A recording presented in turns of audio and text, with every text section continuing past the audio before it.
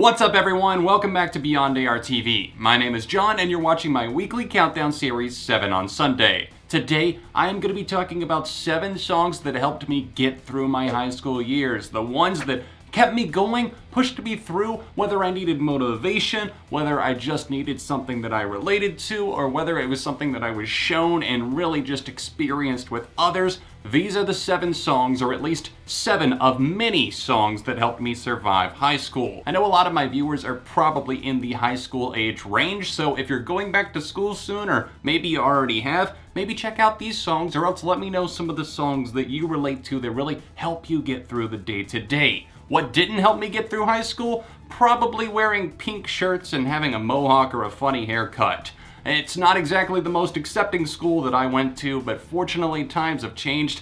I had a lot of good friends there, and honestly, I did enjoy high school overall. It wasn't the best of times, but it definitely wasn't the worst of times. And if you do hate high school, I'm so sorry. I hope that this video helps. I don't ever wanna be like you. I don't wanna do the things you do. I'm never gonna hear the words you say. And I don't ever wanna be you. Don't wanna be just like you. Now this one's coming in low on the list because I gotta say, if you don't have this song on your list of like high school frustrations, then you're doing something wrong, especially if you're from like my era, the early to mid 2000s. Everybody was jamming Good Charlotte, and not that I'm still in love with this song at all, but the anthem is the epitome of teenage angst, just a turning point, a rebellion against authority. It's catchy, it has some pretty fun and spry guitars on it, it's definitely a sing-along, something just pushing back and saying, down with this, I don't want to follow the rules, so I'm not gonna. The angst is real, the emo overlord tendencies are real, but this was definitely something that I came back to time and time again, especially when teachers were like, you shouldn't be listening to that type of music, and I'm like, hit play.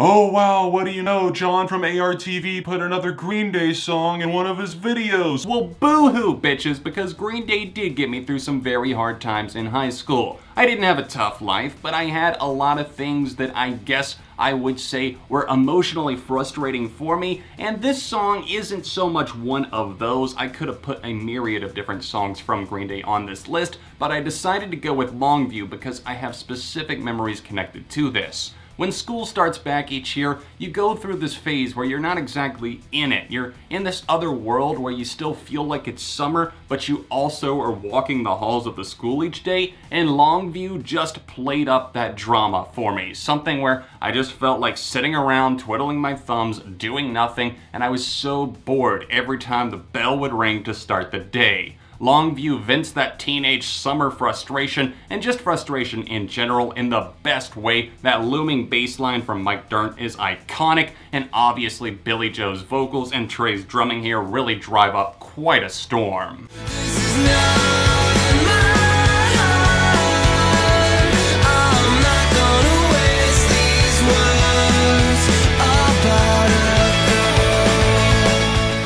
At number 5 today, we have About a Girl by The Academy Is. This is a very underrated band in my opinion, and while this album that it comes from, Fast Times at Barrington High, is a little bit cringeworthy, especially in places, their first 2 albums are actually pretty damn excellent. This song is from the more cringy album, but it is a great song that definitely related to me, at least at the time. I think we've probably all, especially if we're probably over the age of 12 or so, had that crush, whoever it is, boy, girl, doesn't matter. Change the words of the song for yourself. About a boy fits just as well as it does about a girl. But obviously for me personally, this is something that each time I would either have an interest in someone or would just be like, oh, I wish that I could ever have a lover or some kind of girlfriend or something. About a Girl was the go-to. You'd kick it on, but I was too nervous to talk to girls because I was kind of a dork. Big surprise there, but yeah, I wasn't exactly the most suave guy in the world, so therefore this was something that was on repeat. Definitely a MySpace profile song at one point,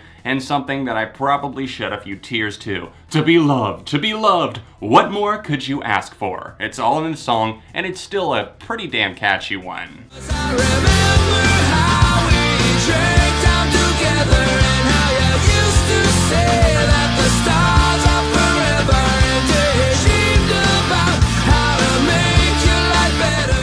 The next cut I have on the list is actually something you may have never heard of. It's titled Leaving Town by a band called Dexter Freebish. They didn't really have any other hit songs, not that this was a big hit by any means, but I heard this used in a movie and I could not resist. I remember downloading it at my friend's house in probably 2007, 2008 when I discovered it. It came out in 2000, but this is something where the singer is telling the tale of someone who's run away, a friend that's basically gone at this point, and he's saying, go, do your own thing, live your life, but maybe one day you'll come back to this town that you originally came from. The chorus here is definitely huge. I love the motivation that I just feel when I listen to this song still, because I can remember what younger me felt when I listened to this song. It's like something clicked, something turned on for me, and the fiery guitars that would light up each time the chorus rolled around. It was a great story, and it's something that I just felt inspired by because it made me think one day I can get past the barriers of this hallway. I can do other things with my life.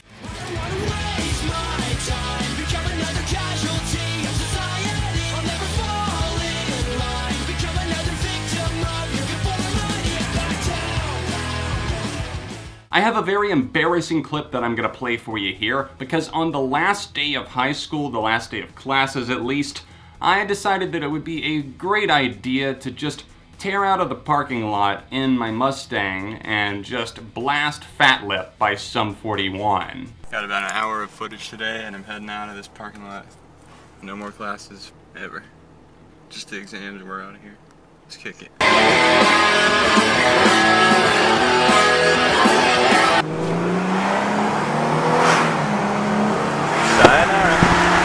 As you could see, I was definitely a pretty spiffy kid in high school. I knew how to dress, I knew how to style my hair, I had it all going for me. But what I didn't have was any self-awareness. Oh, 2010 John. Hey, if you're young and you like to party, this is still a song that I think a lot of people will know. It's something to definitely rage to just cut loose and just say, down with the system that's in place, but also let's get drunk. Turn up, have fun, show your friends a song that they may have never heard of, because all it is these days is like trap bangers. Listen to something that actually has a little bit more soul to it, a little bit more substance, but still, it's quite a shallow song that's still a lot of fun.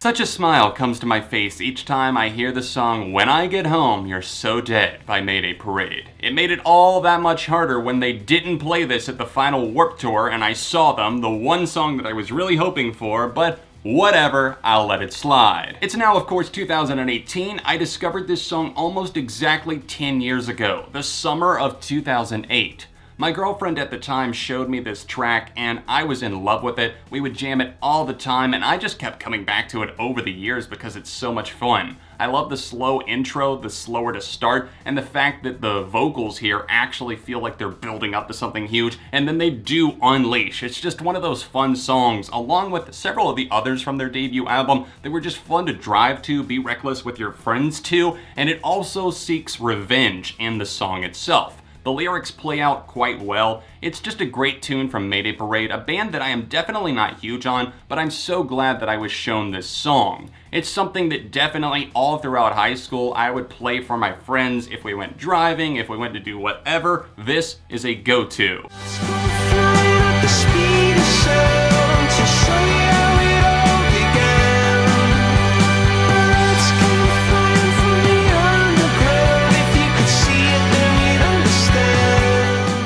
All the nights that I spent emotional under the stars, just taking my dog out for a walk, playing this song from my phone, which could only hold like 5 songs, the first phone that I ever had. It was like a Motorola Razr, and I think I downloaded it from the Verizon MP3 store. It's something that I just kept playing over and over again, and eventually I got a phone that was called the Juke, the Samsung Juke, that would hold a lot more songs, and it was like an MP3 player, so it made it that much more convenient for me to actually do this. I would go outside and just think about all the things that were so tough, all the girls I couldn't have, the fact that I sucked at talking to anybody, and just in general feeling just angsty. So, Speed of Sound by Coldplay. Thanks for being there. Thanks for being an old friend that really did connect with me through high school. I don't know why exactly this song was the one, but just the feeling of it. Everything from the pianos, the guitars, just the kind of almost ambient undertones to the song. I think it's quite beautiful, and I know a lot of people might hate on this era of Coldplay. They prefer the debut, they prefer A Rush of Blood to the Head. I think that the X and Y era was absolutely fascinating, and songs like this are definitely staples that I continue to come back to and look back on fondly for these days. Thanks a lot for tuning into this episode of 7 on Sunday, talking about 7 songs that helped me survive high school. Let me know if you're in high school, if you've already graduated, or if you're in college, whatever. What are songs that you listen to jumpstart your day, your week, to continuously get you through? Drop a comment and of course a like on the video while you're here, subscribe if you are new, and you can always leave suggestions for future episodes of 7 on Sunday in the comments. If you'd like to help out the channel with a donation on Patreon, you can support monthly by clicking this annotation in the corner, or else the top link down below. If you want to see the last episode of 7 on Sunday, then tap right over here, or see another recent video I posted to the channel right over here. All of my socials can be found linked in the description, and I'll see you soon for more on Beyond ARTV.